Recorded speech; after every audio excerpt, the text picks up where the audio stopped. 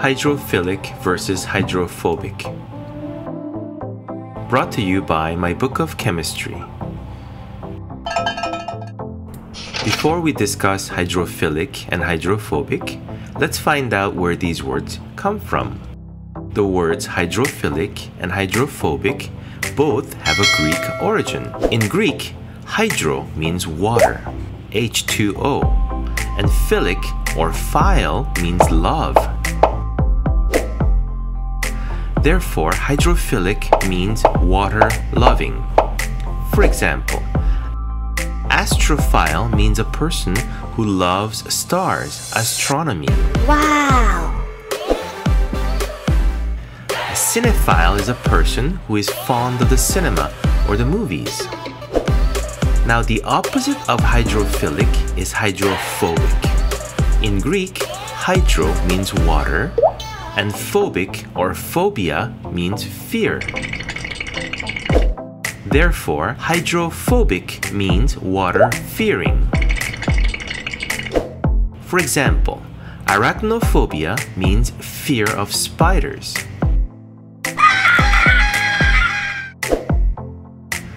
Nomophobia is a recently created word meaning fear of being without your mobile phone or being unable to use the mobile phone due to a low signal or low battery power. Did you know that over 50% of mobile phone users are actually affected by nomophobia? No! Now back to chemistry. Hydrophilic in chemistry means substances that can be dissolved in water. Hydrophilic molecules are also known as polar molecules. So for example, if you add salt in water,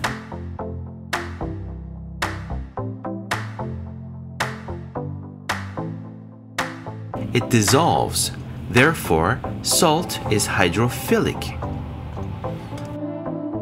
Hydrophobic in chemistry means substances that do not dissolve in water or substances that repel water. Hydrophobic molecules are also known as non-polar molecules. For example, if you add any oil to water,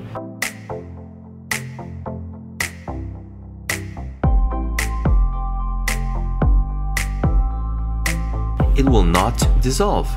Therefore, oil is hydrophobic. We use soap or detergent almost every day. Detergent molecules have a hydrophilic head and a hydrophobic tail, allowing it to dissolve in both water and oil. For example, let's add some sesame oil in water. The oil floats over water and makes small globules.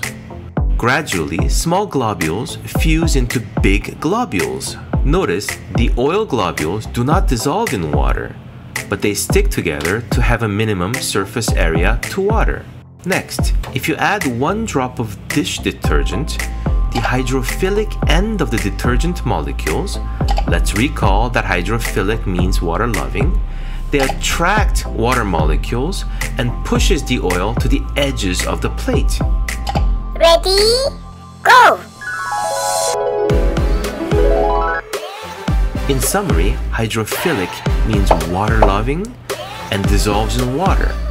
Hydrophobic, on the other hand, means water-fearing and repels water. Thank you for watching and don't forget to subscribe!